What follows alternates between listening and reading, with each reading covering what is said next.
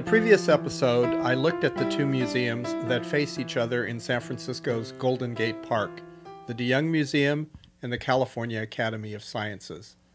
In the present episode, I look at the evolution of Golden Gate Park itself.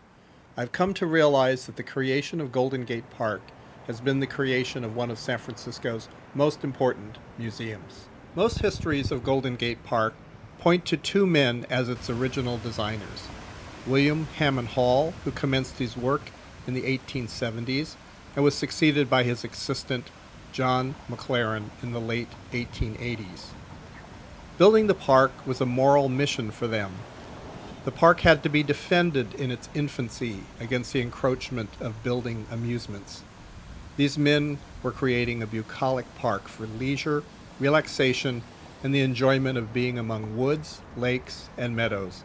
Pleasures that would otherwise have been spoiled if the park were also full of buildings and amusement rides. As Hall noted, destroy a public building and it can be rebuilt in a year. Destroy a woodland park and all the people living at the time will have passed away before its restoration can be effected. McLaren became famous for densely planting out proliferating park statuary so that such man-made elements would disappear, enabling a pure natural landscape. Their conception of the park brought them into conflict with some of the most powerful and wealthy men in San Francisco. In 1876, after James Lick died, 27 people, including the railroad barons Stanford and Crocker, paid to dismantle Lick's large wood and glass greenhouse at his South Bay estate and relocate it within Golden Gate Park. This was not a part of Hall's original design. Nevertheless, he ended up placing it at the easternmost end of the park, at the Plateau Mound, near the roads that brought San Franciscans out to the park.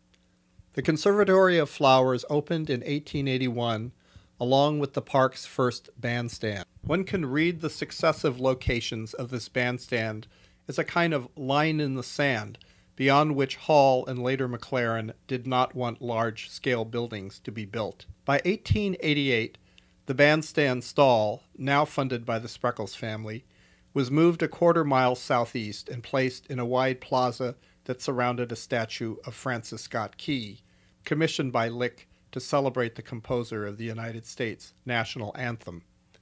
This wide plaza was now the center for the wealthy to parade in their large horse-drawn carriages, showing off their latest fashions to the oogling citizens who looked on from the nearby hillside called Favorite Point or Chicken Point.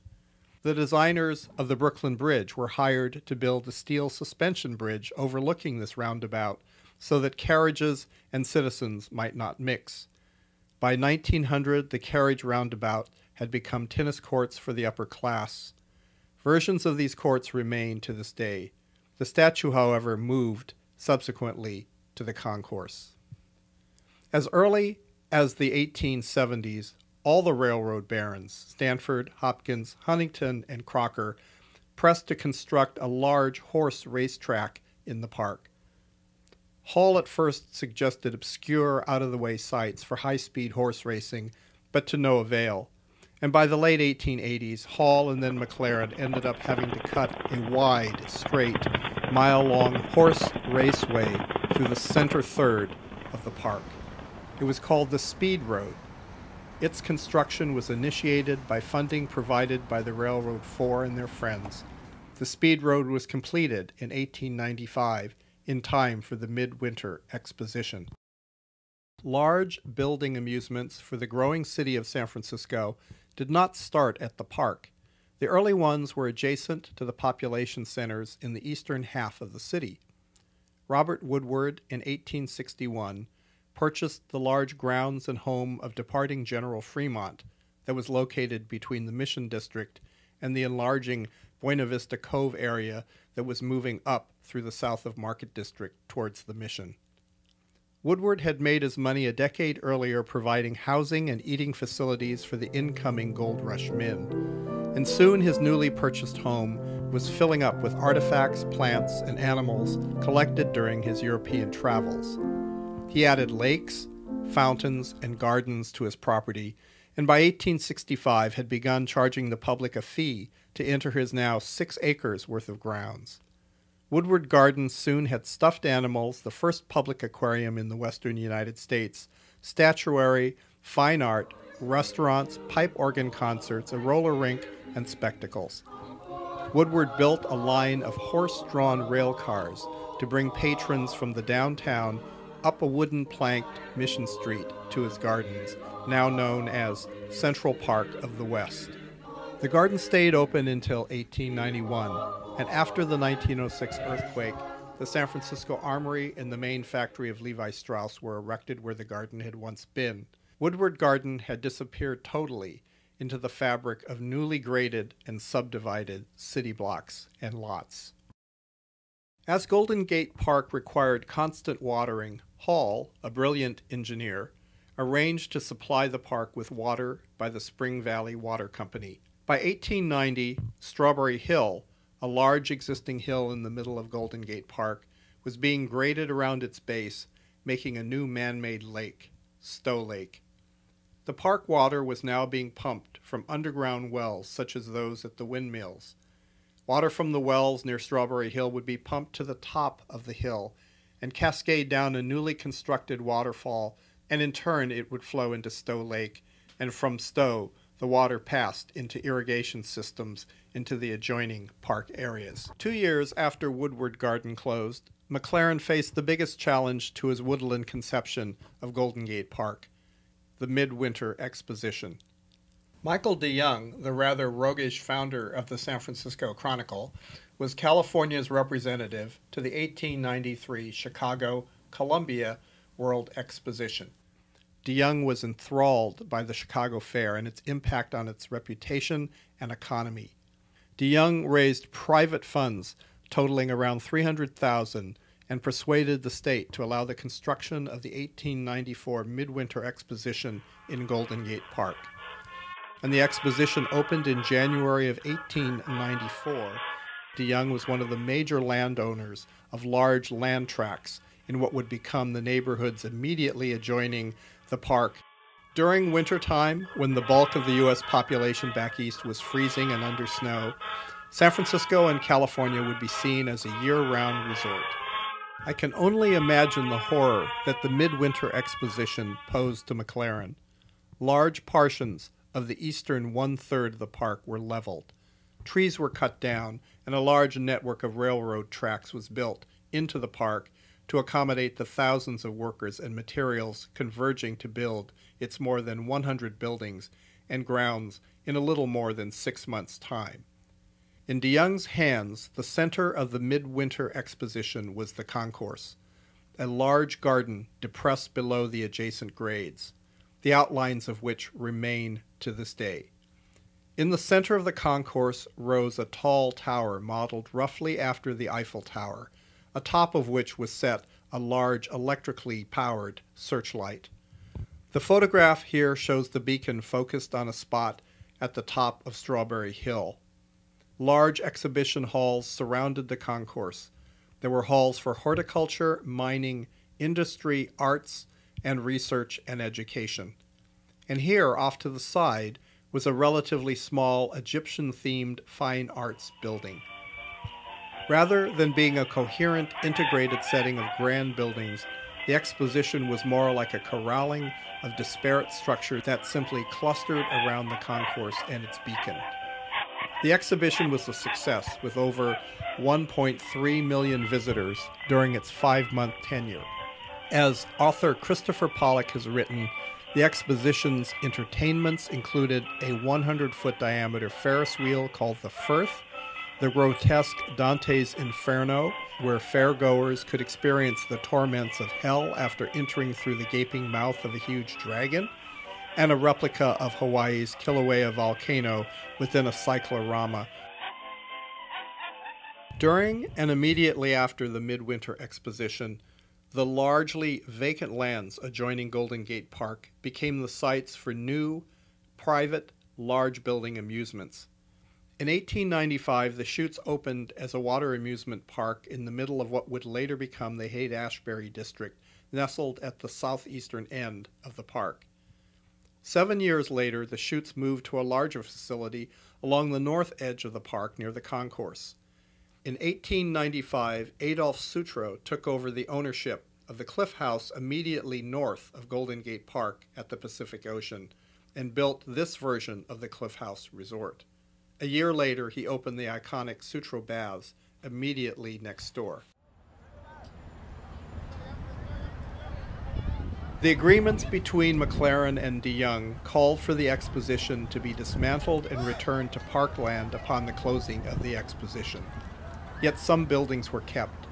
The recessed concourse with its asymmetric pathway system was reworked into a new, formal axial set of civic spaces, complete with fountains. The bandstand was relocated to its current location at the western end of this concourse. It was called the Spreckles Temple of Music and provided with a large tree-shaded seating area within the concourse. The small Egyptian-flavored fine arts building at the northeast end of the concourse was saved and turned into San Francisco's first public art museum. McLaren's post-exposition conversion of the western end of the Midwinter Fairgrounds into a major landscape-only arboretum proved a very hard sell. Formal funding took 3 decades to secure. In the meantime, the city built another massive building amusement after the 1906 earthquake, the 1915 Pan-Pacific Exposition. It was not until 1926 that Helene Steibring donated the funds necessary to ensure the completion of the Arboretum. I can only imagine what McLaren thought about this early and abandoned plan for the Pan-Pacific Exposition that called for the entire bucolic western half of Golden Gate Park to be raised and built out with major buildings. The 1906 earthquake brought housing into the park, with wood cabins temporarily housing thousands of people, such as those at the concourse and in the Speed Road. Within a decade after the earthquake, the upper classes were in the midst of building major summer and country estates down the peninsula, in the East Bay, and up in Marin County. Horse and other elite amusements could now occur in the comfort and seclusion of spacious grounds and country clubs.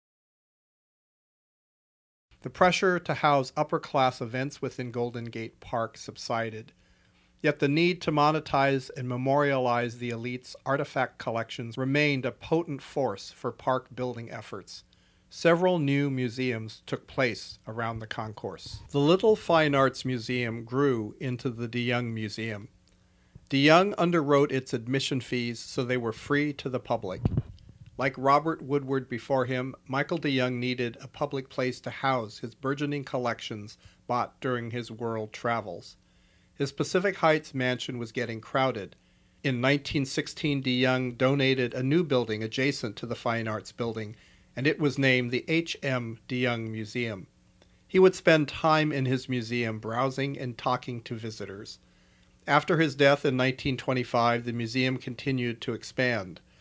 The DeYoung website notes, DeYoung's taste for the curious, intricate, and ornamental was reflected by the acquisition of painting and sculpture, arms and armor, fine porcelain, objects from the South Pacific and American Indian cultures, including original art objects as well as reproductions.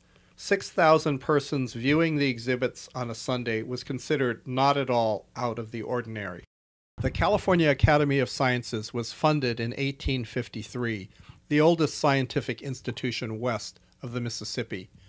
William Hammond Hall was inducted into the Academy in the 1880s, and by 1891 it had its own wonderful high-rise museum and facilities on Market Street, near where the Bloomingdale Nordstrom Westfield Mall is now located. Funded by James Lick, the Academy's Market Street facility featured rent-producing commercial offices facing Market and a large museum complex at the rear. The 1906 earthquake destroyed this facility. The Academy was rebuilt on the concourse opposite the Fine Arts Building. In 1923, the Steinhardt Aquarium was constructed behind the first Academy structures.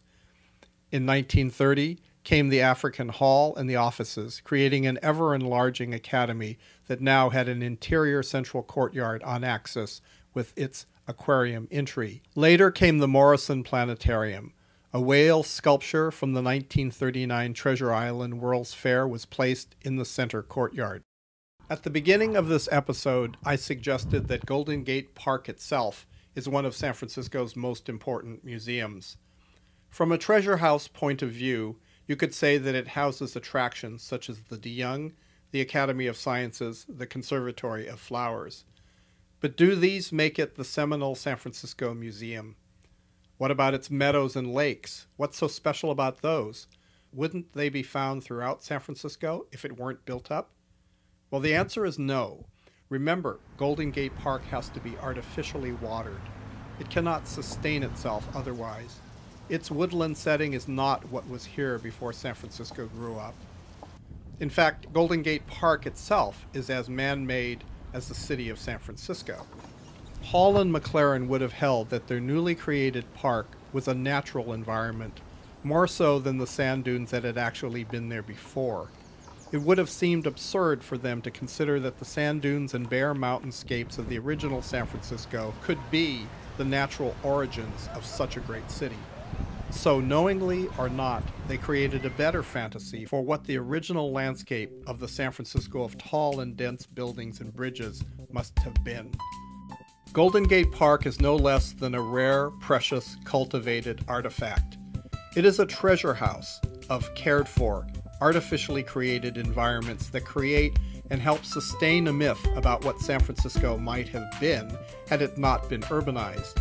The park allows its citizens to forget or remain ignorant of the fact that San Francisco of today is based upon an eradication of its original landscape, an eradication that occurred largely within the first 40 years of its 160-year history. Like a good museum, its underlying role is to rewrite history. In this case, Golden Gate Park rewrites the history of San Francisco itself. This is why I'm suggesting that it is one of San Francisco's most important museums. In the next episode of HERE, we look at the San Francisco houses of architect Bernard Maybeck, designed just after the 1906 earthquake, but before the construction of the 1916 version of the DeYoung Museum.